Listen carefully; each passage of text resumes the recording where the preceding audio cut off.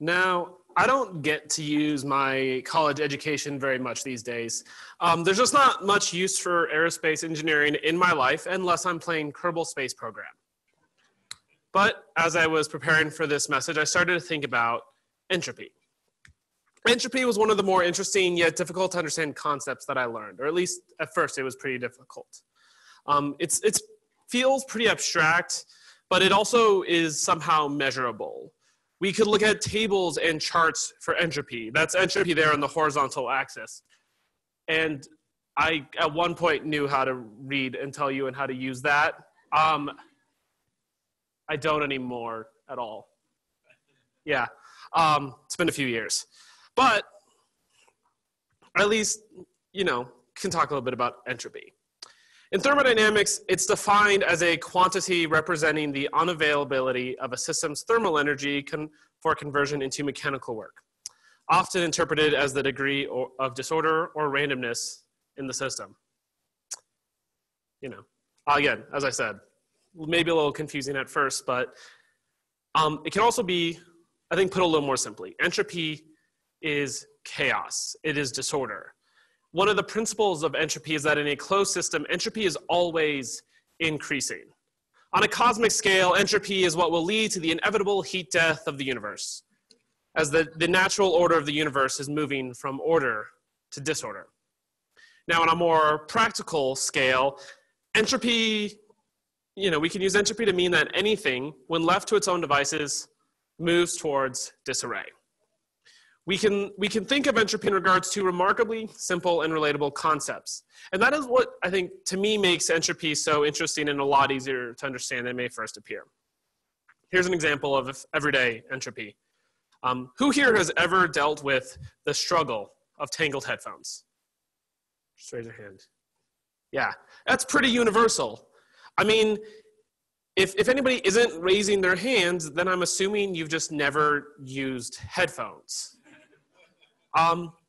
It just seems to be inevitable. Why do headphones always get tangled? Why is that? Why is that so inevitable? Well, entropy, in a way. Think about your headphones. There's one perfect untangled arrangement of your headphones. It's laid out straight with no twists or turns. That's the only way to ever, even then. But then there's practically an infinite number of combinations of knots and tangles and twists and turns. So no matter how carefully we wrap up our headphones, we lay the cord over itself, and then when we put them into our pocket or into our bag, it just takes the slightest jostle to shift the cord around into one of those infinite, imperfect arrangements, and it gets tangled. And then once our headphones are tangled, they'll probably never magically untangle themselves. There's the one combination that's untangled and the infinite, they're just going to keep getting into different tangled arrangements. It's chaos, it's disorder. That's what it means when I say that entropy will always increase in a closed system. On their own, the headphones are only going to get more and more tangled. And to fix our headphones, we have to put energy into untangling them. We add energy into the closed system of our headphones to undo the chaos. Another example that should be pretty universal. Who has ever cleaned up a dirty house or how to clean your dirty room? Yeah. Now, if you aren't raising your hand, or because you've just never cleaned, or because you think my house has never been dirty, well, then your house is filthy right now, and please don't invite me over. But if you've ever had a dirty house, and if you've ever cleaned your dirty house, consider this. How much more effort does it take to make a house clean than it takes to make a house dirty? It's a lot more, isn't it? It takes a tremendous amount of energy to clean a house. Enough that many people consider it worthwhile to pay somebody else to clean their house. Brad has up here bragged about that because he hates cleaning a dirty house. It is not fun. However, it takes no energy at all to make a house dirty. I can spend an afternoon cleaning the whole house. I can have all our dishes I get the kitchen clean, put away all our dishes, and then Megan and I make one meal together, and the kitchen is chaos. The sink is full of prep bowls and spatulas. The stove is covered with every pan we used. The plates and forks that we used are just sitting on the table because we don't actually have room for them like anywhere else, like on the counter, so they just sit there. Every Thursday, we have to clean up the whole like living room so that we can host post-grad group. And then by Friday, all that clutter has still somehow reaccumulated on our coffee table, on our couch, and on any other surface that I could have just left something rather than use the energy to put away. Until we put energy into cleaning our houses, the entropy only continues to increase until the inevitable heat death of the universe. And people are also prone to entropy. We will just default to what is easy instead of what takes energy, and that leads to disorder and disarray. You know, our good habit of working out falls apart because it's just easier to stay on the couch. Our plan to eat healthy fails when we pull into the McDonald's drive-thru because it's just easier and cheaper and tastier than whatever we were going to cook at home. Our finances fall out of order if we don't put energy into tracking them and staying on top of our budget. Our friendships end when we settle for just reading their Facebook status instead of reaching out and initiating plans together. Our marriages fall apart when we settle into just being roommates because that takes less effort than continually pursuing one person for years after the initial shine and excitement has worn off. We face entropy in the church. Left towards our own devices, we turn inwards instead of outwards. We ask the church to take care of us, to feed us spiritually, or to just entertain us instead of reaching out, loving people, and serving others. We expect the church to be responsible for our spiritual growth because we don't want to give the time and energy. It takes energy to be a part of a community instead of just an attendee. Churches die when entropy takes over. We will move towards disorder and disunity if we are not investing energy in it. And that is why Paul is writing to Timothy. Last week, Ryan introduced us to Paul and Timothy, who First Timothy was written by and to. Paul is a leader of the early church. He wrote most of the books of the New Testament. He went on many mission trips establishing the churches and cities all over the Roman Empire. Timothy is a young man. He's strong in the faith, who Paul met on his travels and was so impressed by that he invited Timothy to join him on his journey. Paul thinks very highly of Timothy. And Paul has invested a great deal in him. Paul mentors him. Paul even considers Timothy to be like a son. And now, despite his young age, Timothy is a leader of the church in Ephesus, as Paul writes to him. And that's the who of the letter. And for the rest of the summer, we're going to be exploring this first letter that Paul writes to Timothy. And this week, we're going to see the why behind the letter. And Paul lays out his purpose for writing in chapter 3. I'm writing these things to you now, even though I hope to be with you soon, so that if I am delayed, you will know how people must conduct themselves in the household of God. This is the church of the living God, which is the pillar and foundation of the truth. Timothy needs to clean house. Entropy has taken over his church. He is facing all sorts of issues that are causing division. Men are fighting, women are flaunting, elders are drinking, widows are uncared for. The law is being misused, and false teachings about the gospel abound. It's going to take a lot of energy to clean up this mess that Timothy is facing in the church of Ephesus. So Paul reminds Timothy of this. This is the church of the living God, the pillar and foundation of truth. God is the foundation. Shouldn't Timothy already know all of that? Well, consider the importance of the foundation. If you've ever spent time around construction, just regularly passing by a building in progress, which we're on campus, so by default, all of you have experienced this. You may have noticed that it takes about just as long for them to finish the foundation as it takes for them to do like the rest of the building. Right now, there's a pit over on Tyndall. It's between University and Speedway. And someday, that's going to be another one of those like giant apartment buildings. But for months, it's just been a pit. And it's going to continue to be a pit for a while longer as they continue to work on setting the foundation. For months, there's just a hole in the ground, but once they fill that and they start going up, the building is up before you know it. And the reason for this is before you can build up, you must dig down. Think about something that doesn't have a foundation. Sandcastles. A sandcastle can be built in an afternoon, but then it's gone just as quickly. The wind and waves naturally wash it away. And then compare that to something like the old Bookmans on Grant and Campbell. Yeah. Well, now that the Bookmans is gone, it was built on a solid foundation. It had been empty for years, but it wasn't going to just go anywhere, until it was torn down. Now, over time, decay and ruin would have set in, but it would have lasted much longer than a sandcastle. Buildings can stand for thousands of years when they are built well. Greater energy was put in at the start in setting the foundation, so entropy was much slower. In fact, it took energy to tear down the Bookmans, much less energy than it took to build, but it still took energy. Entropy needed help. Putting in more energy now means we can build something that will last longer and can stand against entropy. And so that's why we care about the foundation. That's why Paul is reminding Timothy of the basics before he pours all of his energy into the work of setting his church right.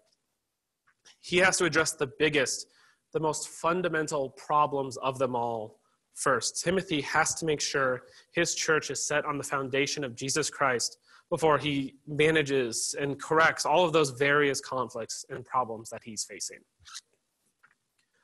Paul is reminding Timothy of what he needs to teach and remind his people of. Reunite them on the big thing, the core, the foundation, before diving into all the other things. If they are united around Jesus, if Christ is at the center, everything else will come much more easily. And it's true for us as well.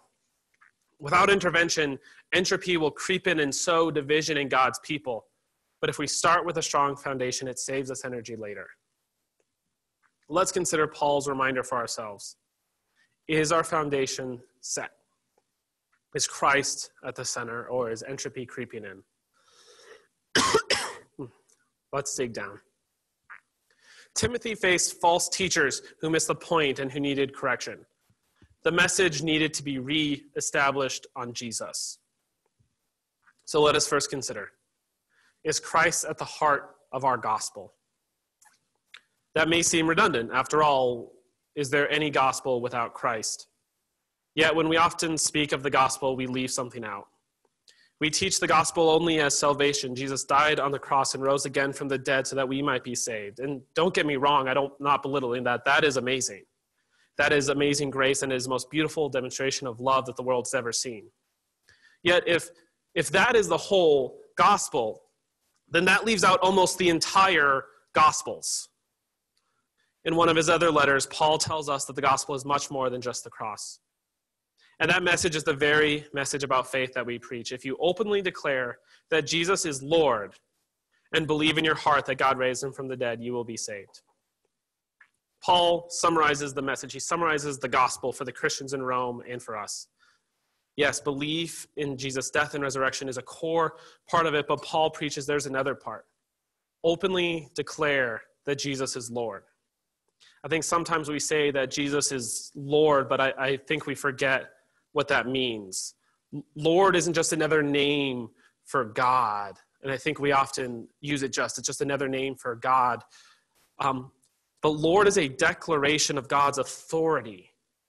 It's a declaration of our complete submission of our lives to Jesus as we follow him.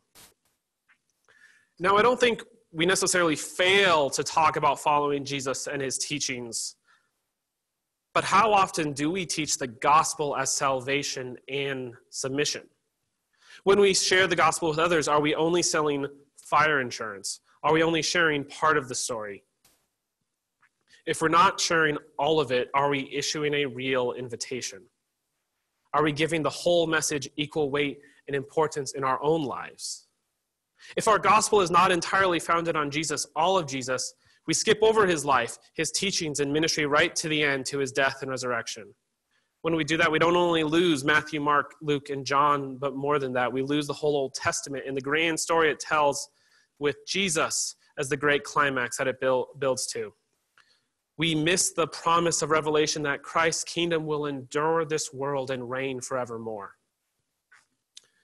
Declaring Jesus as Lord requires seeing the whole story. What was, what is, and what is to come. So that we understand all that he is Lord of. All that we are following, all that we are joining in on, all that we are committing our lives to, and all that we are obeying. Following Jesus isn't just a requirement, it's also an offering. Jesus offers us life, life that is truly life, not just through the cross, but through everything that he teaches. Entropy sets in because selling fire insurance is easier than commanding obedience. And the cross, not Christ, becomes the heart of our gospel. When we share the gospel, is our gospel just a ticket to salvation or an invitation to follow Jesus with our lives? Are we reading and teaching the whole gospel or just the end? Timothy's problems were more than just false teachers.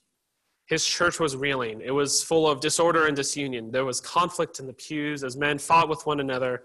Status and riches flaunted as women drew attention and praise away from God to themselves. Elders were in need of correction and widows were in need of care. If we don't want to see our church become like that, then we need to ask, is Christ the foundation of our church?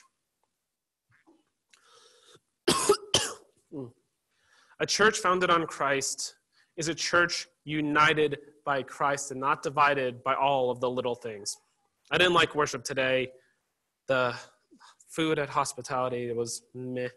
I'm not getting fed spiritually, or I don't like the color of the carpet. We need to check ourselves because we will grow inwardly focused because that's just easier. It is easier to expect others to be responsible for our spiritual growth. It is easier to accept an absence of outward conflict than to actually work for real peace. It's easier to let others take the lead on serving. It's easier to just stay in our seat than go meet the new person. It is easier to think of ourselves than it is to think of others. It's easier to just go to church than it is to be the church. But Scripture says that the church should be so much more than just a place we go once a week. So now you Gentiles are no longer strangers and foreigners. You are citizens along with all of God's holy people. You are members of God's family. Together we are his house, built on the foundation of the apostles and the prophets. And the cornerstone is Christ Jesus himself. We are carefully joined together in him, becoming a holy temple for the Lord. Through him, you Gentiles are also being made part of this dwelling where God lives by his Spirit. Paul literally describes Christ as the cornerstone, the stone that is key to the whole structure. Without it, the building will fall. And we are the building built upon everyone who has come before. And that was true in the early days of the church when this was first written, and it's true now, millennia later, as we rest upon all of those who came before us in the church. And it'll be true into eternity as the building continues to rise. There's a mutual responsibility to being a part of the church. We aren't just attendees coming to be fed and then leave. We are part of a building. We hold others up as we are held up by others. We are turned outward to those around us and find those around us turned back to us. Together, we turn beyond this building to the rest of the world. We welcome everyone in. And there's no room for petty differences that divide us. And nor is there room for the great differences that divide us in the world. Paul's letter assures that the Gentile Christians, that they are no longer strangers and foreigners, but they are one with God's holy people, the Jewish people who had long been God's only chosen people. Now all lines that divide us are wiped away as the church is united upon Christ, the cornerstone. Politics, racism, sexism, and all the things that divide the world should not divide the church. When we are founded on Christ, we are neither Jew nor Gentile, black nor white, male nor female, liberal nor conservative, rich or poor, old or young, but we are one in Christ Jesus. Not that our differences cease to exist, but they cease to stand between us. And that they still divide us all the time shows how hard it is to resist division, how much energy it takes to maintain unity, and how important it is to have Christ at the center. We are to be united as one people. Outsiders are invited in and welcomed in. Instead of being measured by attendance or programs or worship or budget, the church centered on Christ is measured by how we are loving people. The church stands tall and resists entropy when we rest upon Christ. But Timothy's church was even further divided because so many were choosing themselves instead of choosing God. They were focused inwards and only on themselves. So what about us? Is Christ at the center of our lives? The easiest thing is always what takes the least energy, and we are broken and we are sinful, so there's a natural bent towards selfishness. When Christ is not at the center of our lives, we start defaulting to what is easy, and what is easy is often selfish. Our needs are always on our minds. We cannot escape them, but it takes energy to focus on others. It is hard to get up on time and out the door, so we cut out what is easy, like our quiet time with God, in exchange for some more time in bed. It takes energy to reach out to our friends, so we wish that they would initiate instead and they put the work in.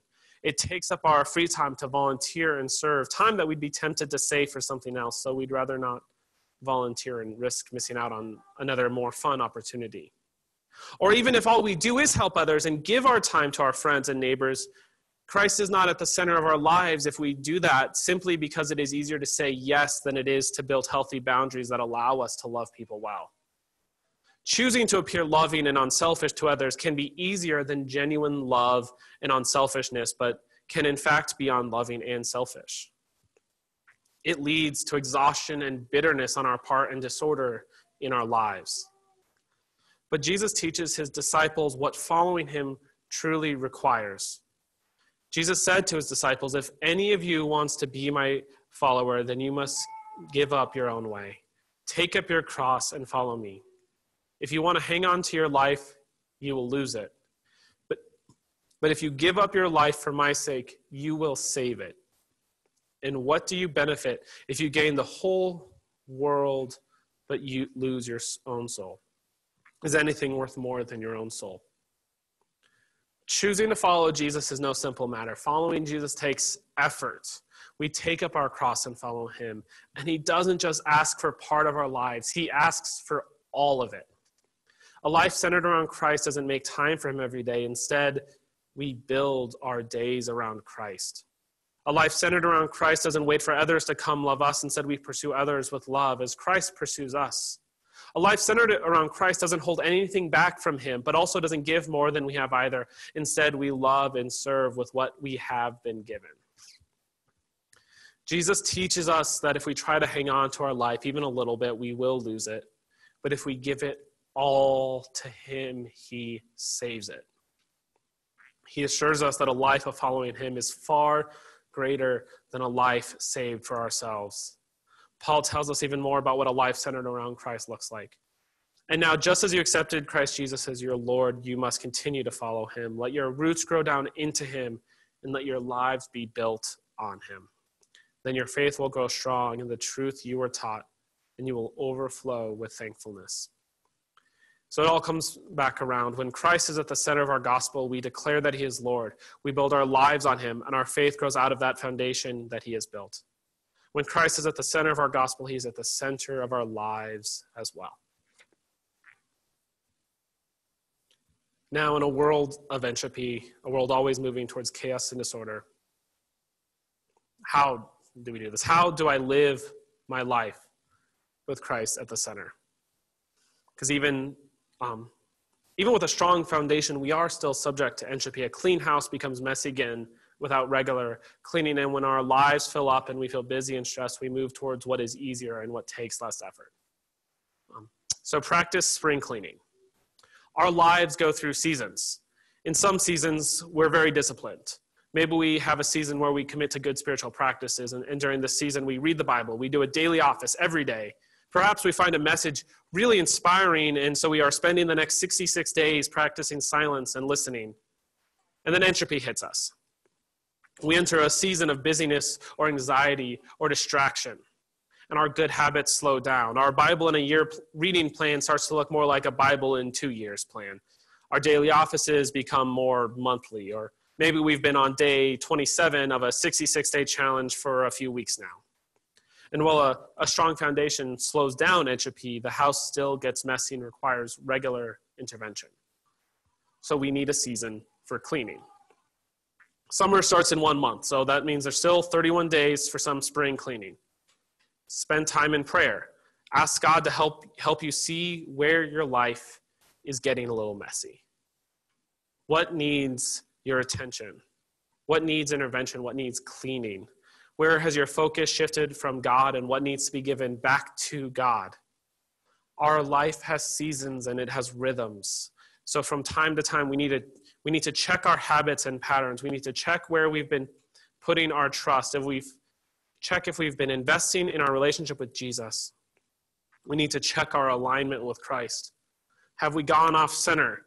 What is taking us out of alignment? What needs a cleanup? This is why every January we commit Catalyst, our winter retreat, to spiritual practice to help us check on where our spiritual practices are at and give ourselves a little kickstart to get them going again. It's why we started the spring semester with vital signs. Sorry, I have like a sneeze just sitting there.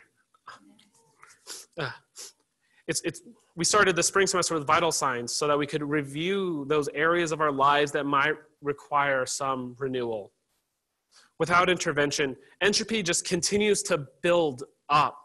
So practice regularly giving focus and energy to checking where our lives are at with God. Then take a step back. How do I make sure that Christ is at the foundation of my church? Remember, a church founded on Christ is measured by how well it is loving people. And this is true for the whole church, but for us it starts here with Damascus Road. I'm asking, how well are we loving people? And I'm also ask yourself, how well am I loving people? DR, we provide the water table on campus throughout the school year.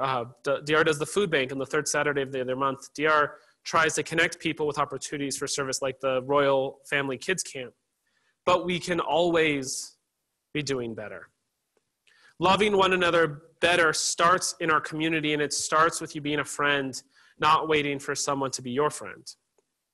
Fight the entropy and reach out. Get together. If there is a need that you are passionate about meeting in the world, don't just talk to someone else about it and hope that they get excited about it and then they try to get everyone else involved. Take the initiative yourself to start something and start serving and invite others along. Serving the refugee kids started because Jamie started doing it, and then she got others like Will involved who could organize it once she no longer could. The food bank happened because Andrew got excited and he invited a few people to go help with one at another church, and then that small group started it for us. Be the initiator. Everyone doesn't have to be passionate about the same thing, but if you care, chances are others will too. And our church will love others better as you do that and invite us all along. If you aren't ready to organize a whole new service project, but recognize that you need to do a better job of loving people outside of our community, start with the food bank next month or research groups that you could just join and volunteer with. Ryan and Renee are a couple of people who, in my experience, know of a lot of opportunities for service around Tucson. You can ask them. Then also ask, are we unified or are we divided as a church? One of the great dividers is conflict. If you have conflict with someone, settle it. Don't just brush it under the rug and avoid them every Sunday. Settle it. If you need mediation, staff can help. True unity, true peace is not the absence of conflict. It is doing the hard and messy work of addressing it and settling conflict. It requires working towards resolution and forgiveness. It is necessary to be in a church founded on Christ. We're also divided when we don't know one another. Unless you actually know everybody at DR, go meet someone new. Even if you've seen them every Sunday, but you've never had a real conversation, do it today. Ryan was telling me that Heidi did this with Andrew yesterday at the food bank. They saw each other on campus this week and realized they knew each other, but weren't really sure why, except for DR. So at the food bank yesterday, Heidi brought it up and introduced herself to Andrew. And next time they see each other on campus or at church, they are one step closer to being friends, to building a relationship. Now, I know there might be a fear of awkwardness. It can feel like it's a little too late to introduce yourself to someone who you've seen every week for months. It can feel weird meeting somebody when you already know their name because Facebook keeps suggesting that you friend them. I get it. It's awkward. But I'm up here giving everybody all permission. Like, that cuts out at least some of that awkwardness. And let me point out something out here that was just pointed out to me the other day. You know, we're not supposed to be divided by things that divide the world, but in general, if you compare the average ages of the two sides of the room, and you leave out the babies, you leave out visiting families, we may, you know, if you compare that, we may look a little divided. I'm just saying, you know, I'm not saying any of that's intentional, but also we all have our spot. And I'm going to be honest, I could roughly guess where most of you will sit from week to week. I might be off by like a row or a seat, but in general, like, I know where people sit. And that's okay. We get comfortable and we get into rhythms, but if we don't check ourselves, we stick to just what's comfortable. It's easy to sit in the same place. It's easy to just sit with the same people. It's easy to talk to the same friend after church rather than meet someone new. But if we all keep doing that, week after week, then our church grows divided. We develop cliques and little pockets of people who don't know one another. And it's hard to love someone when we don't put in the effort to get to know them. So next week, mix it up. Let's mix it up. Let's try sitting somewhere different. Step out of your comfort zone and sit somewhere different next to someone that you don't normally sit with. Cross the aisle. Well, maybe not everybody, because then we just flip the problem. But like some of you, cross the aisle and be a part of helping our church to be more unified, a community with Christ as the foundation. The natural order of this world is from order to chaos. That's the lesson of entropy. Our clean houses get dirty again. People will be divided. Individuals will default to selfishness. And one day, when all the energy is used up and only entropy is left, the universe will die. In a closed system, entropy will always increase until there is nothing left. Without intervention, entropy takes over. Fortunately, someone intervened. Entropy is not only held off when Christ is at the heart of the gospel, at the foundation of the church, and the center of our lives, but it is defeated when Christ is the king of the kingdom. In his letter, Paul not only reminds Timothy that God is the foundation, he reminds him of this: all honor and glory to God forever and ever. He is the eternal King, the unseen one who never dies. He alone is God. Amen. All glory to God forever and ever. He is the eternal King. Entropy, sin, brokenness says that everything will die one day.